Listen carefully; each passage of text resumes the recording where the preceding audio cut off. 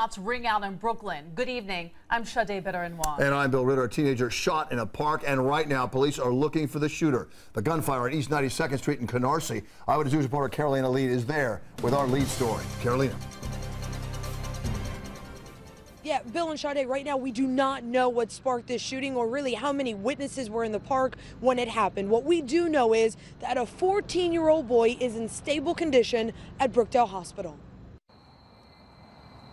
Investigators combed the Napoli playground with flashlights, gathering the evidence they need to catch this culprit. A 14-year-old boy was shot in the groin around 7:30 Friday night on a basketball court near East 92nd Street and Seaview Avenue in Canarsie.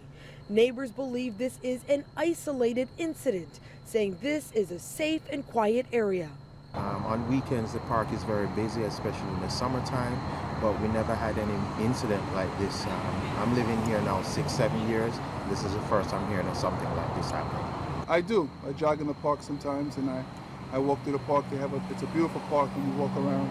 They have a lot of activities for people who exercise and stuff like that.